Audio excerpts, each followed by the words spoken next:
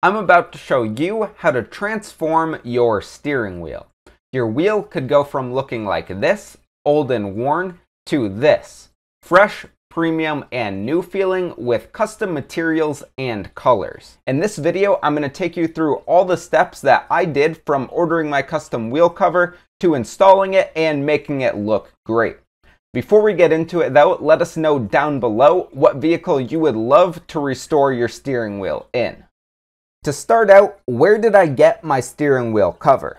I used a rewrap kit from East Detailing. They're one of a few companies that make high quality, customizable wheel wrap kits with a range of colors and custom materials. For mine, I opted for black perforated material at the grips and a suede top and bottom. I also chose a white center stripe and white stitching. I have their site and a code so you could get a discount on your order linked down below. Now to show you how to actually install a steering wheel wrap. This could be done either on or off of your vehicle, but with this wheel, as you could see, I did it off of the car. The very first thing to do is prepare your wheel to be wrapped. If your wheel is off, I would highly recommend removing your airbag and trim for easier access to the areas that we'll be covering. If your wheel has any damage, like this deep scuff on my wheel, you'll want to go ahead and correct it before you wrap it so it doesn't show through and so you can't feel it after you put in all this hard work. I decided to go ahead and lightly sand down the steering wheel until that area was smooth. Then I went ahead and cleaned my wheel with some isopropyl alcohol. This removes grease, dirt, and other contaminants that would prevent the wrap from adhering properly. With this, once your wheel is all prepped, it is ready to be covered. The first thing I did was stretch the new cover over the wheel. This let me get a feel for how the thing handled and how it was going to fit.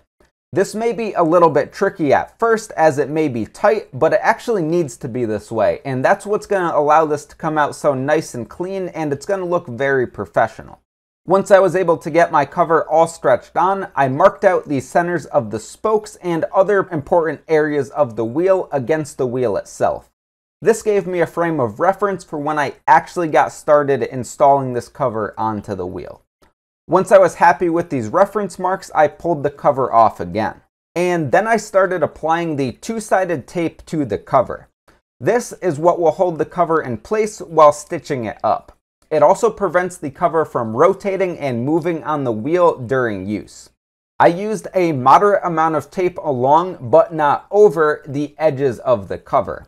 There are lots of techniques that you could use for taping up a wheel, but this is what worked pretty well for me.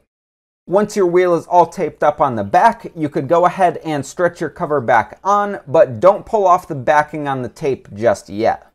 Before doing that, I went ahead and made sure that this cover was in the exact position that I had marked out. Once I was happy with that, I then began sticking the tape onto the wheel.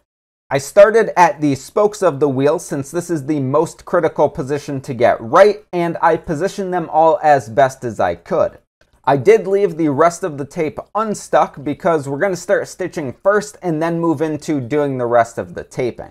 And now to start the actual stitching process on this wheel. To get a strong first stitch, I went ahead and created a hole in the cover using a pin and the included needle. Then I put the thread through the needle and ran the thread through the backside with a large knot in it. This prevents the thread from pulling through and prevents all your hard work from coming undone as you use it. As for the thread length that you need to pick out, you could estimate about 3 times the length of the area that you're trying to stitch, but it's definitely better to start with too much thread than too little because it's really hard to add to it once you get going. Anyway, getting back into the stitching itself, I went ahead and looped back through the first few stitches just to strengthen it up, and then it was time to really get stitching. There are several ways to do this, but I opted to go back and forth on every stitch, especially in the tight corners. By going every stitch, it gives me more strength and that thread will be able to hold more, and it gets me a tighter wrap in areas like those corners. While I was stitching this thing up, I always tried to pull the cover by hand as much as I could, meaning manipulate it with my hands and not using the thread to close the gap. This prevents pulling stitches out, and it makes for a much better looking and better fitting final product. When you're all set, the two sides of the cover should be barely touching each other, but they shouldn't really be overlapping. Once I was out of the tight area of the curve here, I started going every other stitch rather than every stitch. This makes for a more open stitch pattern that I think looks pretty cool. Also, by going every other stitch, you're doing half the stitching, and this will also save some time. It is less strong doing this, but in an area like this, just around a normal part of the steering wheel, it will still be plenty. Of course, this is up to you, depending on how you want your steering wheel to look and feel. During some of these longer sections, I was able to get a pretty decent rhythm going, and the stitching was a lot faster than going through the tight curves. I will note that the suede material acted slightly different than the perforated sections, and it was a little bit harder to get it to stitch up quite as clean, but overall it still came out pretty nice and I was still pretty happy with it. When I got to the very end of this section, I could have finished off the section right there, but I wanted to make sure I was 100% happy with it. I went back through and tightened the stitches further, using the needle to pull the stitching closer together. Like before, I was trying to pull the actual cover together by hand and just tighten the threads enough to hold it in place rather than use the threads to do the actual pulling. And once that section was done, I went ahead and taped off the end of the thread so it couldn't pull back through, but I didn't really finish this section. I'll show you how to do that towards the end of this video. To go ahead and do the other sections of the wheel, I did the same exact technique that I described earlier in this video. So I started by poking a hole in the cover, then I looped through the first few stitches several times, and then I started threading back and forth through those stitches on the cover. Again, this is the same exact technique, and you want to pull the cover together with your hand, and then pull the stitches tight to hold it in place. I will say that this whole process is very time consuming, and especially if it's your first steering wheel, it's going to take you several hours to get this job done right.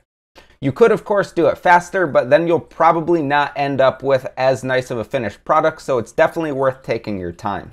Anyway, after stitching back and forth several times for all the different sections, this wheel eventually was all threaded up. But the ends of the threads were still not tight, and this wasn't really bound off how it needed to be. The method I used to finish off my sections was to thread back and forth through the last stitches on the section, and then I went ahead and made a knot again so it couldn't pull back out, and I ended up taping my thread off to a section of the steering wheel. Now, you could also make holes in the cover and go back and forth so it's an extra tight area like that. That's actually what I would probably recommend, but this method is what I did for this wheel, and so far it seems pretty strong and like it's going to hold up well. The final thing that I did to finish off this wheel is make some adjustments on how the cover was actually taped.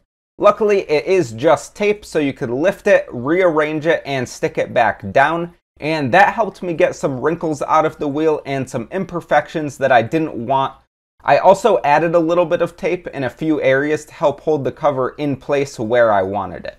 Then I went ahead and put my trim and my airbag back on, and this wheel was finished. And wow, what a difference! Again, if you'd like to do this to your wheel, I have a link down in the description where you could get these covers, and I also have a discount code so you could save yourself some money. Also, don't forget to let me know down below what colors and materials you would choose for your wheel. Don't forget to like this video if you've enjoyed it, subscribe for more, and I hope you stick around for the next one. Take care.